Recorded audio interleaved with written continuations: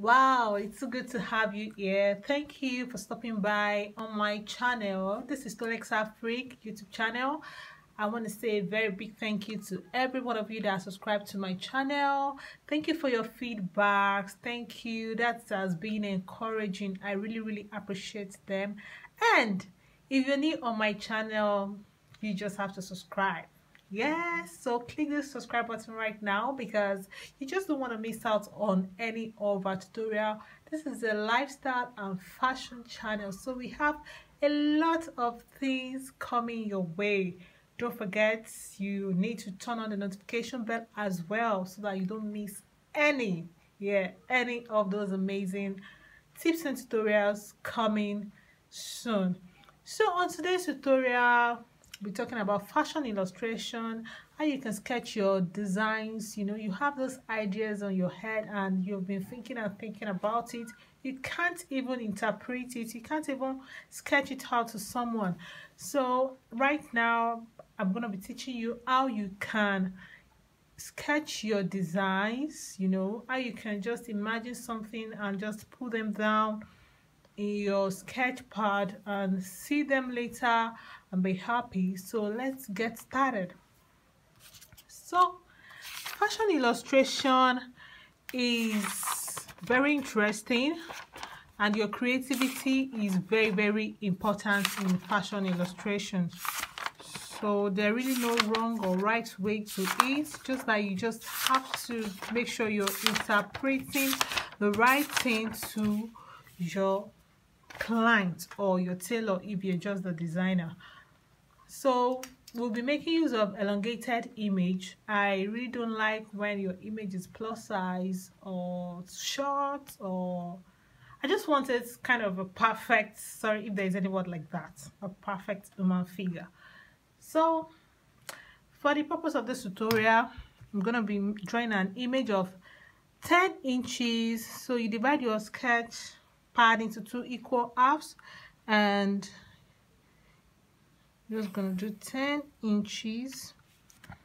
So that's my vertical baseline, and I'll divide the 10 inches into 10.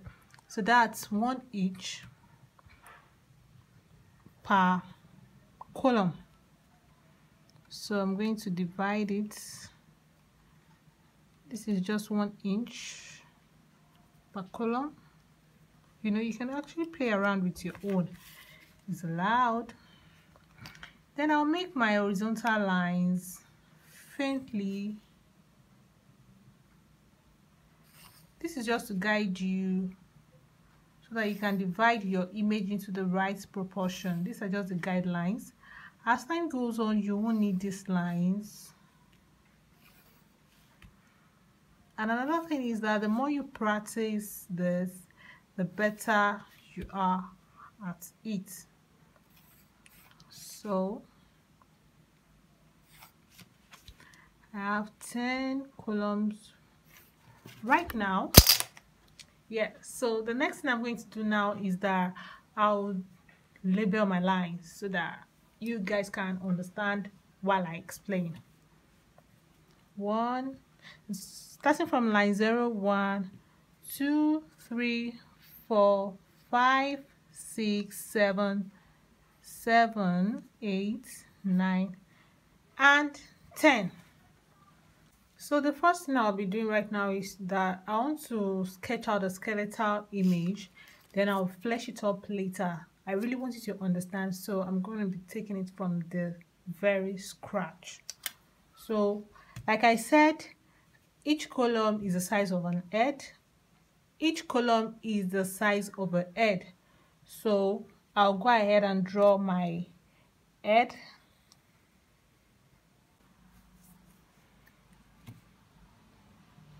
So that's my head, and in between line 1 and 2 is my shoulder line. So I'm just going to make a line for that, and that's my shoulder.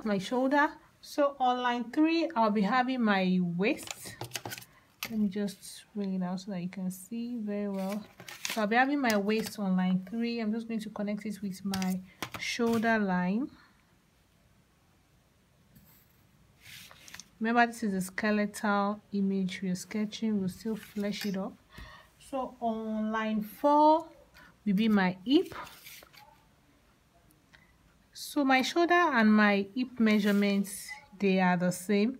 Whatever you use for your hip is whatever you should use for your shoulder.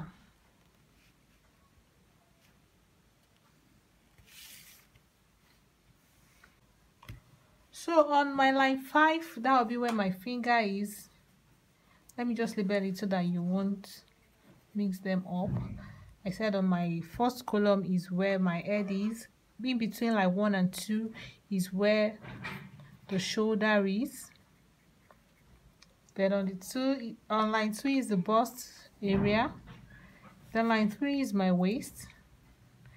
Then line 4 is the hip.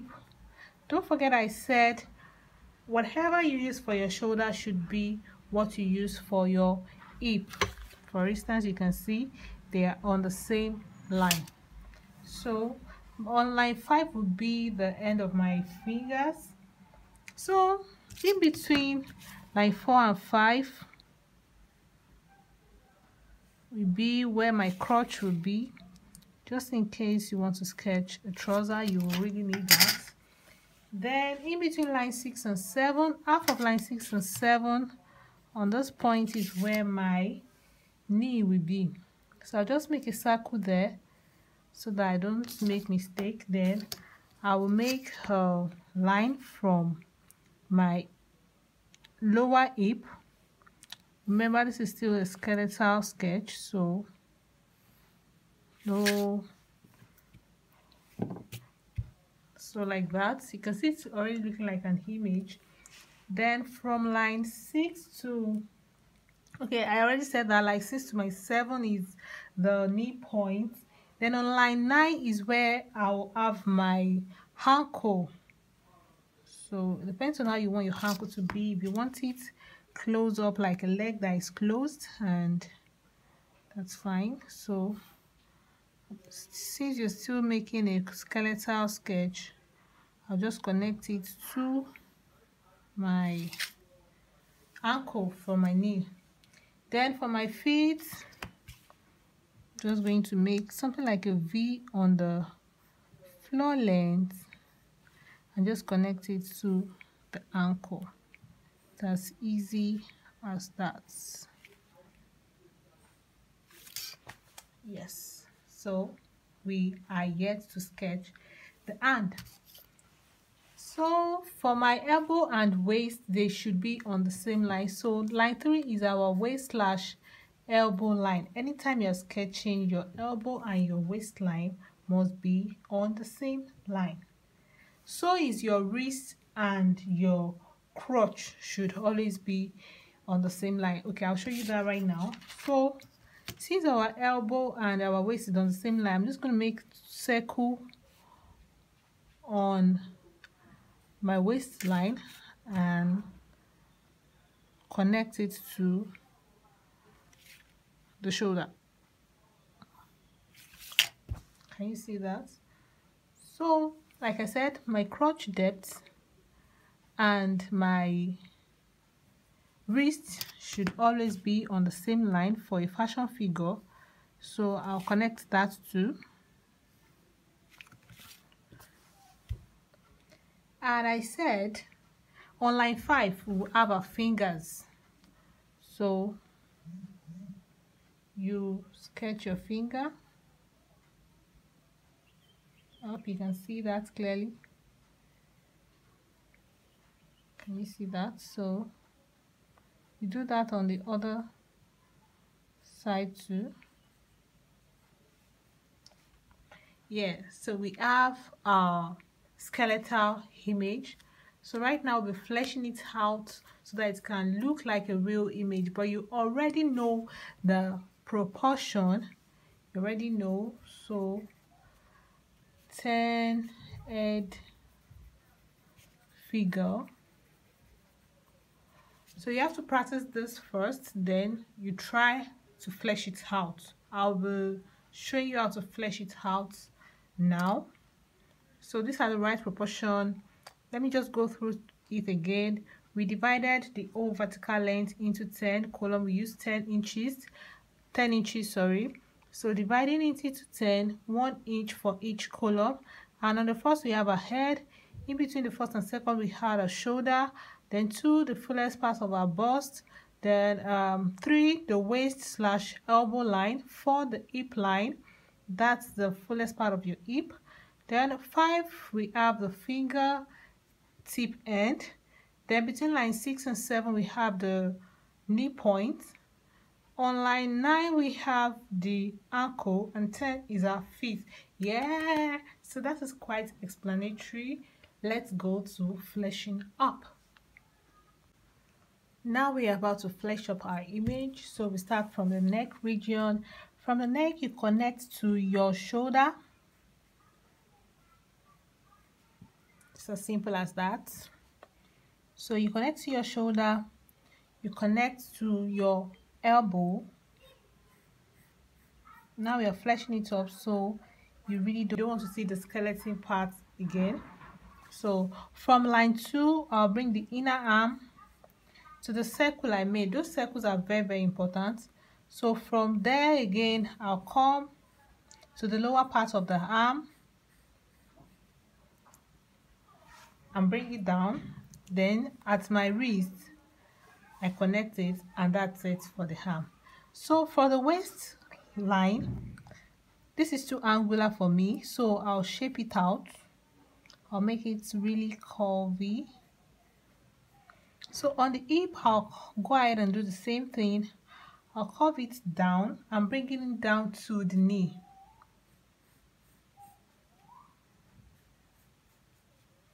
From the crotch line as well, inner part of the thigh, I'll connect it down. You can see that. Then I'll come down from my knee to the ankle. You know, it gets thinner as it goes to the ankle.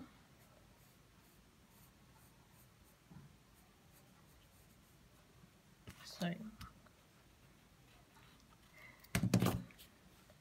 Anytime you're sketching, you need to have a cleaner so that you can correct your mistakes.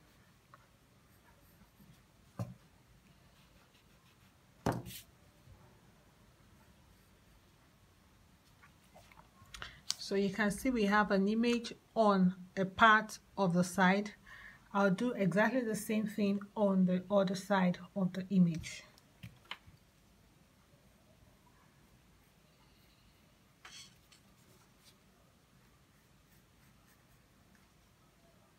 From line 2 as well.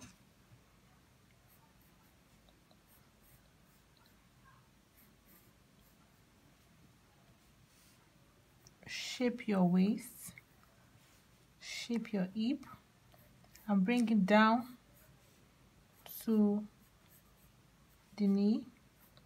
The inner part of the thigh as well, connect it to the knee.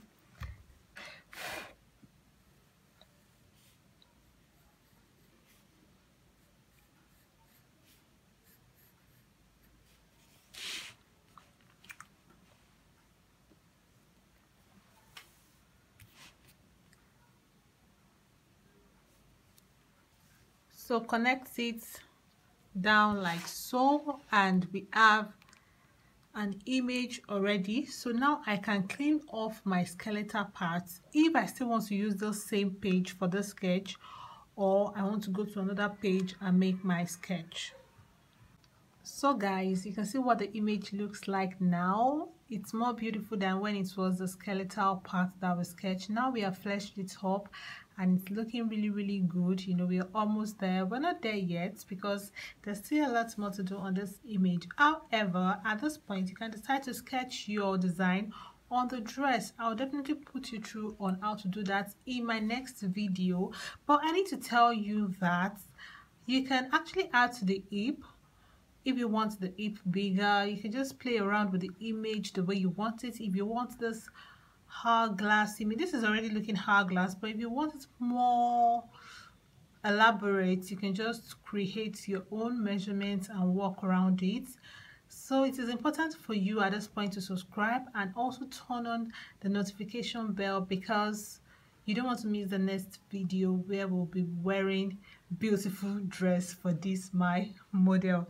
Thank you so much for watching, guys. Thanks for subscribing to my channel. You know I love you. From your girl Tolexafrik. See you in my next video. Bye.